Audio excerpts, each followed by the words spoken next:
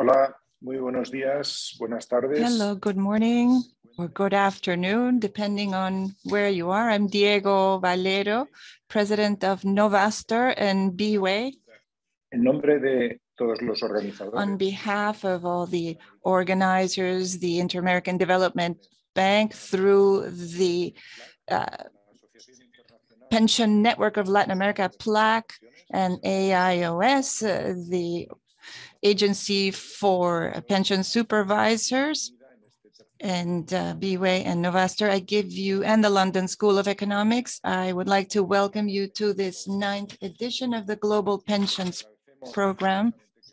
Today, we have some wonderful guests as well. We'll be talking with them about some new topics. We'll be talking about the Dominican Republic, which is now has its present scheme for 20 years. We'll be talking about excellence in customer care in the pension sector, and we'll talk about the influence of policy on pensions and of pensions on policy. And finally, for our closing session, we will have the Minister of the Economy of Chile, who will be speaking to us. If you agree, we can get started talking about the 20 years since the reform of the pension system and social security system in the Dominican Republic. First, we'll have the introduction of a book, Prosperity and Intentions, 20 Years of the Pension System in the Dominican Republic. David Tuesta will be telling us about the book. He is the editor. And then after that, as I was saying, we will have a discussion on the various possibilities for structural pension reform. For that, we'll have 3 specialists who will be sharing their experiences and their knowledge about this with us. We have the pleasure of having with us Maria Victoria Facio, who is a senior specialist in the IDB's labor markets division, Curtis Jaques, from the president of the Dominican Association of Pension Fund Administrators, ADAF, and also Mr. Ramon Contreras is from the Superintendents of Pensions of the Dominican Republic. I'll remind you once again that you can send us your questions during the presentations by using the Q&A button. And after the speakers have given their presentations, they will be answering the questions that we've received. Without further ado, I will now introduce the first of our speakers today. It's a pleasure, a huge pleasure and source of pride for me to be able to introduce to you David Tuerta, President of the Private Council of Competitiveness of Peru, Director of FinTech Inbox Solutions for Latin America, Associate Professor at the Business Studies School at IA University, and a researcher at the University of Barcelona. He has been a Minister of the Economy and Finance and the Minister in Peru and CAF, and he has led research projects with the IDB, the World Bank, the OECD. He's also worked for the Peruvian government. After he was minister in different roles, he's been an advisor.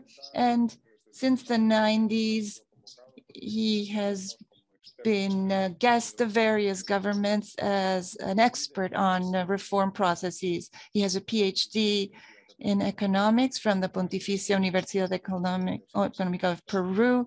He has a master's from the University of Minnesota. He's published several books and has also written for scientific magazines and periodicals. And he's also a great friend. And thus it is a great pleasure for me to introduce him. Go ahead, David.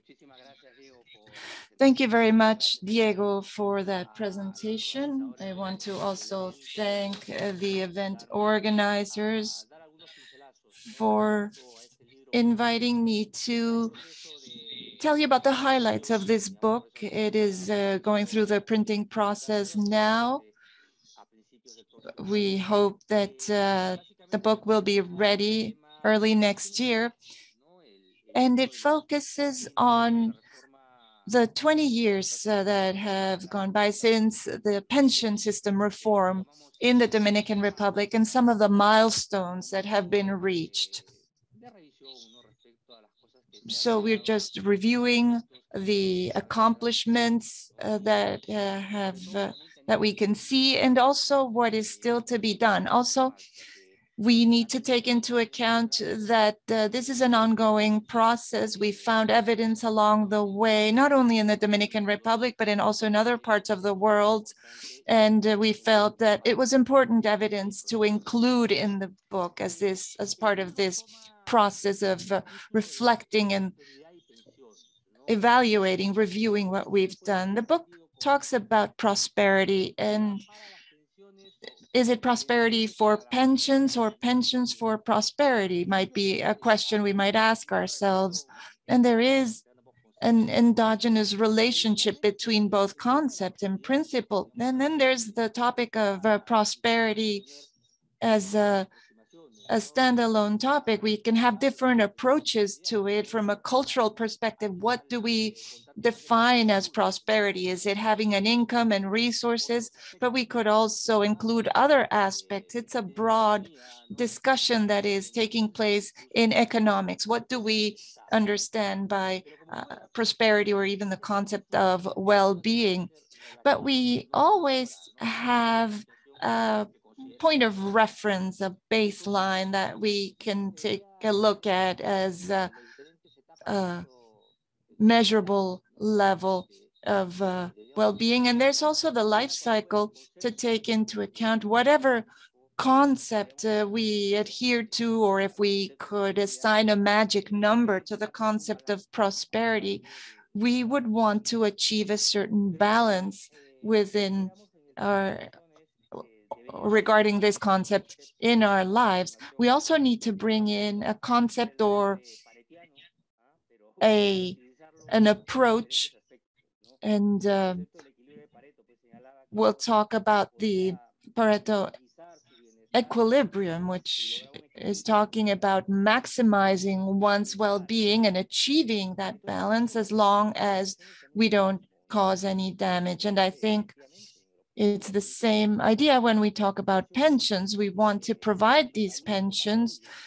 We want to create a mechanism for them to be available, whether it's a public-private partnership or through various different innovative ways. But the goal, the ultimate goal, is the well-being or the prosperity, but in a balanced way for all the citizens of a country. So, for example, a pension system that provides subsidies to a small group that perhaps is in a position to save. I don't want to give an example of a particular country, but perhaps then there's an issue with an intergenerational debt where the future users are paying for the current ones.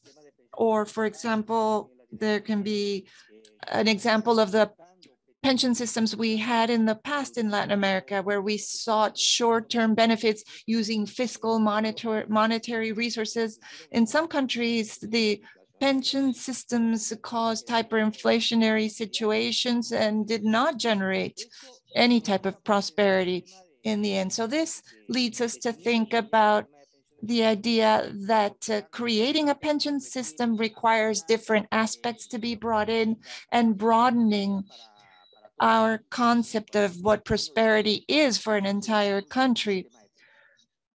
This is what we need to take into account when we're designing a pension system. So that's the context in which the book was written. The chapters are always seeking to give answers to this question of how we seek prosperity, always bringing up the restrictions, the constraints that we face today, in the future, intergenerational constraints, intragenerational constraints.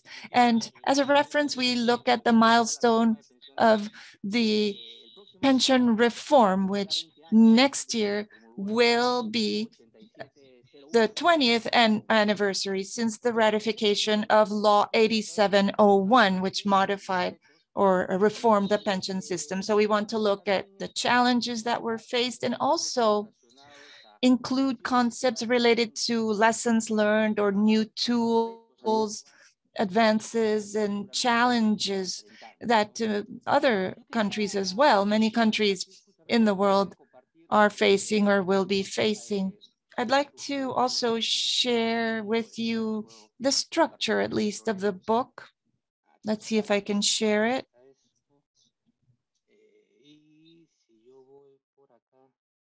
If I go over here.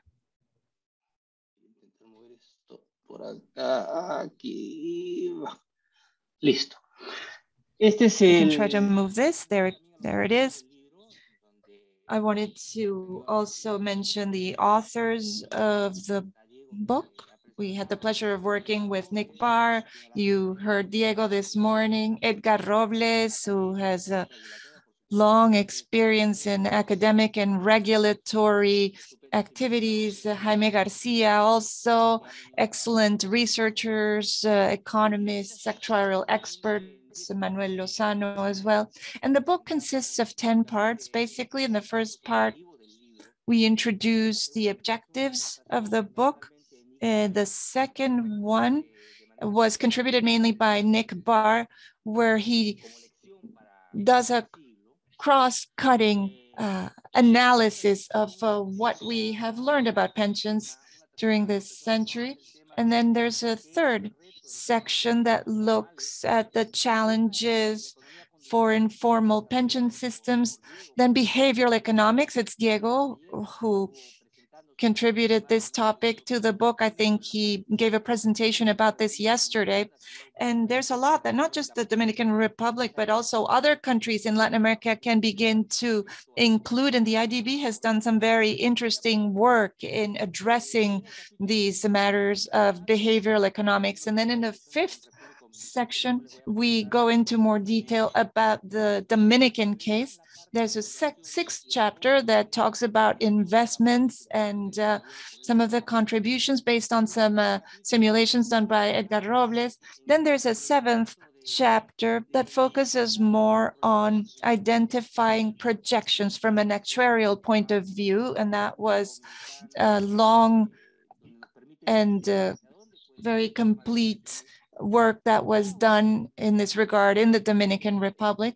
And then the eighth chapter seeks to address the concept of pensions for everyone, universal pensions. How does this help the entire economy? What do we need for that? What are the inclusive or inclusion effects that we can look for?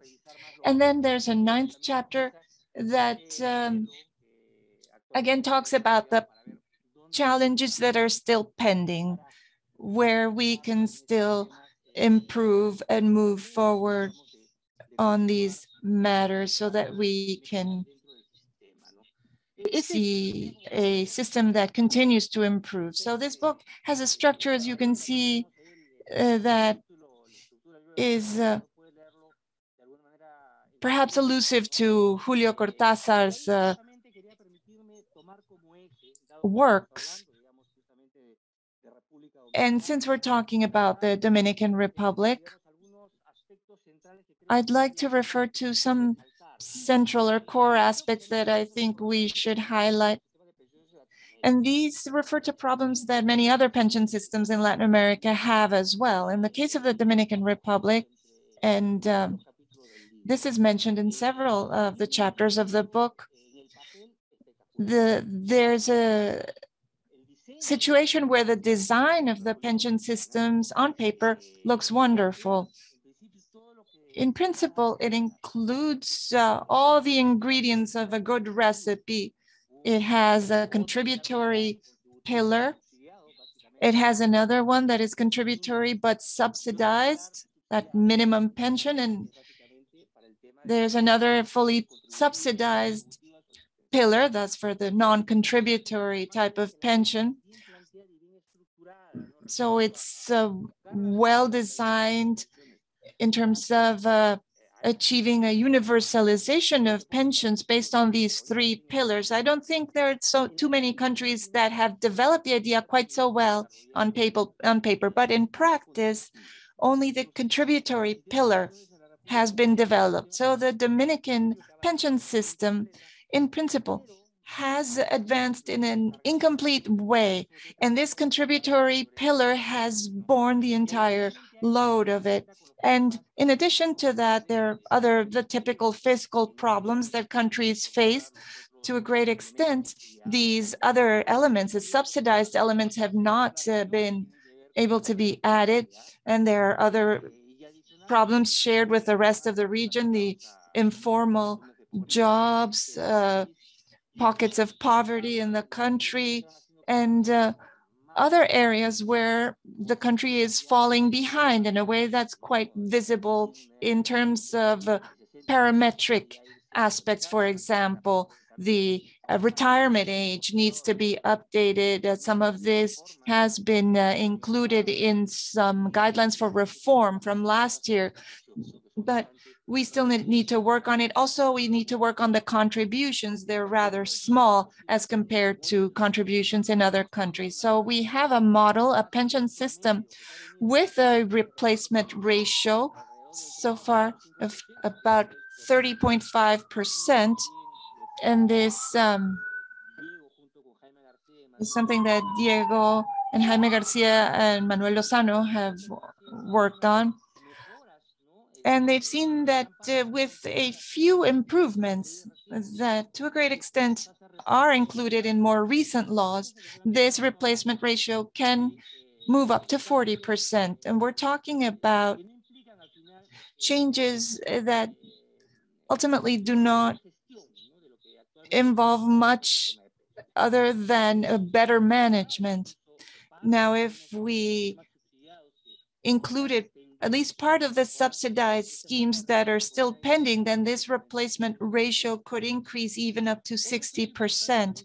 Another important aspect that we highlight in the chapters has to do with the contribution made by the return on investment generated by the new system on the size of the pension that members can ultimately receive. 3/4 of what the pension is made of is represented purely by return on investment. So that is an important aspect, and it's also a challenge in terms of what this will mean for the future, what this return on investment will be in the future, and it might be reduced perhaps as it has happened in other countries. It's also interesting that the pension system has also meant that it's more inclusive. Some interesting constraints exist in terms of the members, but there has been some economic growth that has been facilitated with this with Edgar Robles and Diego. We saw that the Dominican pension system has been a factor for growth. It's got an accumulated 20% level of growth so far, simply thanks to this pension system and the multiplier effect it has in terms of savings and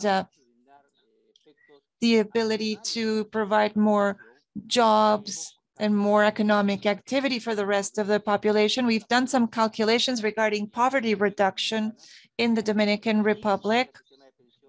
Without the pension system, poverty would be 3 percentage points higher than it is right now. And we've done other calculations regarding better access to credit, lower interest rates, and macroeconomic stability.